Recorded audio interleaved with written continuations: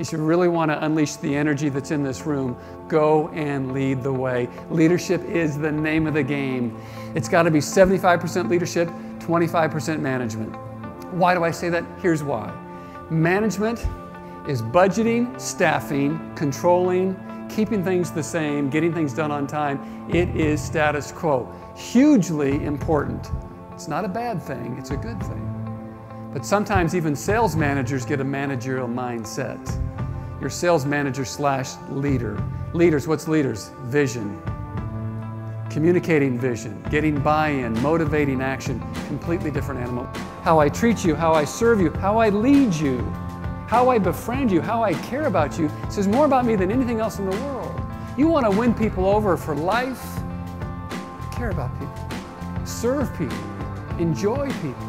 Give yourself away to people. The great ones do just that. We remember people like that. We play for people like that. We give extra effort for people like that because they live behind their principles.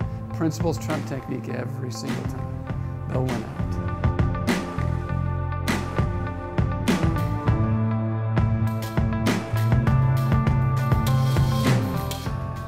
Go to bed early, get on your spouse's side of the bed, and watch what happens one night a week. It's pretty interesting. Your spouse will go like, "What is your problem?" And what's interesting, they won't even move. They'll just keep, they'll just stay right over the top of you until you move. We don't like change, man, and we don't like comfort zones. And the challenge is we get complacent.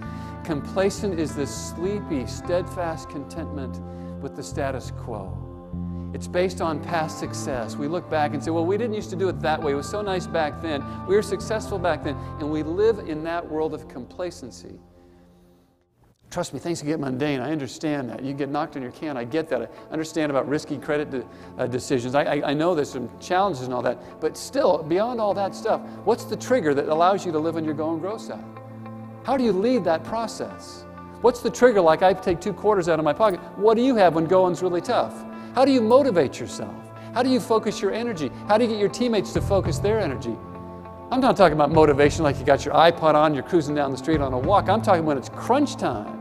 What's the trigger that you pull out that says, I can rise above this and lead my team? People need that from you. They're expecting that from you.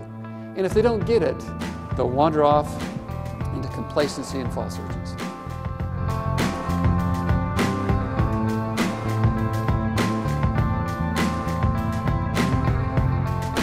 The ideas in your head rule your world. We move towards the most dominant thought and belief system. Can I tell you something? Your brain could care less what you tell it. It just doesn't care what you tell it.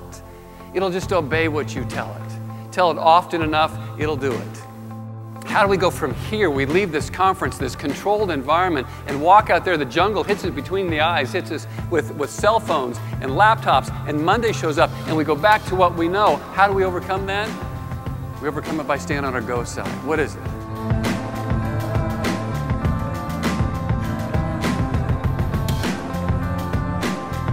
We need to have a dream that's so compelling that when your people come to work, they understand it, they see it, they can color in the picture that, you know what, staying here in this performance level is unacceptable because that's where we need to go. Living there is more valuable than staying put.